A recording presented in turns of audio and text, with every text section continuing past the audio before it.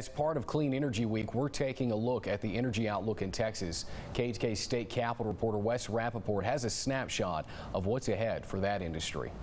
I think it's really exciting. As president of the Longhorn Energy Club, University of Texas grad student Jenny Sauer leads conversations on campus about the state's resources with business leaders, policymakers, and industry professionals. Historical forms of energy and ongoing forms of energy like oil and gas are going to continue to be a pretty big part of the energy system for the foreseeable future.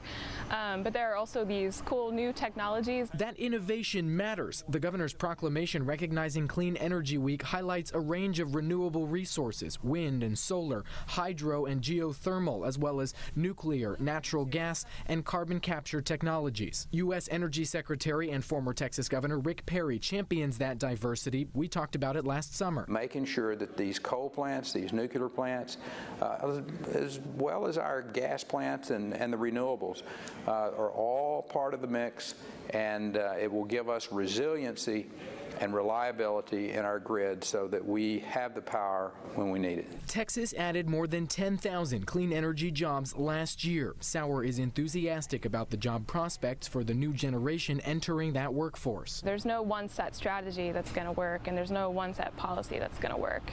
So hopefully students are being trained to be nimble and flexible and to think strategically, and I think that is definitely a part of the way classes are run here. Wes Rappaport, KETK News.